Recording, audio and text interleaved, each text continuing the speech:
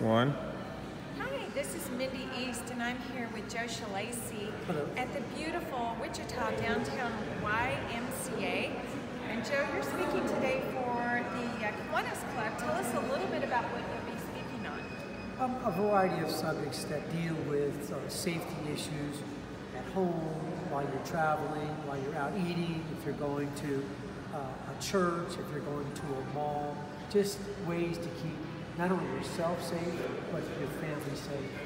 Well, with the holidays coming up, we've got a lot of things that we need to be aware of. What would be maybe your top 2 or 3 things for the holiday? Well, just like I spoke at KWCH Channel 12 yesterday, some of the things you definitely want to watch out for, the change of weather, leave yourself a little bit more time.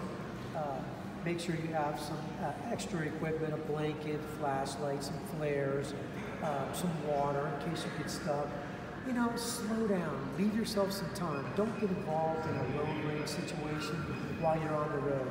And if you do leave the city for travel, prepare your home, leave lights on, keep your yard nice and trim, talk to neighbors. The most important thing is to talk to neighbors and have them look out for your home while you're away.